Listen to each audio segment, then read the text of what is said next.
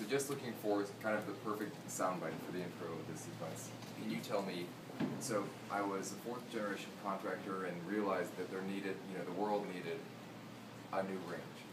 And so I developed a product, and then I needed dealers, and Snyder Diamond was one of the first ones that I met, and together we started getting it out there, and then I expanded into other markets, and now we're one of the largest kitchen equipment manufacturers in the world, that kind of thing.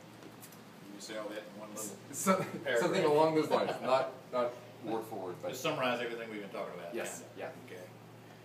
And that's all right. And let's hold on those photos.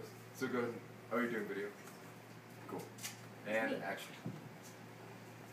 I'm a fourth generation contractor and saw the need for a high quality gas range back in the mid 80s and went about designing one and needed to put it on the market and needed dealers who would be willing to take this new product and help launch it.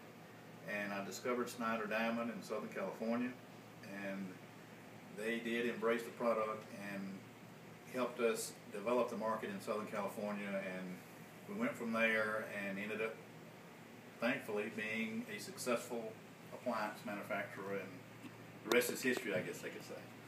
So tell me about Viking today. Well, Viking is now not just ranges, but the entire kitchen, and we have 4 plants in our little town, Greenwood, Mississippi, that make refrigerators and dishwashers and ventilators and all sorts of things. So we have about 1,000 employees, and we're the biggest employer in our community. So all of that was started with one little gas range back in 1987. Okay. And what is it that you love about your work? I really enjoy the design aspect of my work, and dealing with people who do appreciate good design, and creating new products is just a lot of fun. So I have to say that's the biggest source of enjoyment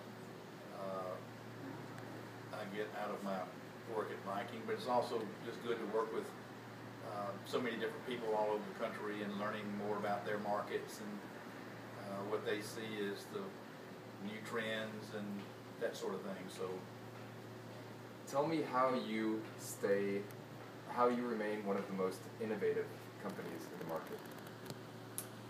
We try to stay on the leading edge as much as we possibly can by just constantly exploring anything and everything that's out there. That's something that I happen to enjoy, and we have a number of people in our company that enjoy that too. So it's just kind of become our culture. We are always looking for new ideas, and in our travels we can't take just a normal trip. We've got to go somewhere and then take off a day and go explore and try to see what we can find in the market that we may not be aware of. So it's work, but it's fun, and it's something that we really enjoy. And how Viking is known for superior quality. How have you established that the quality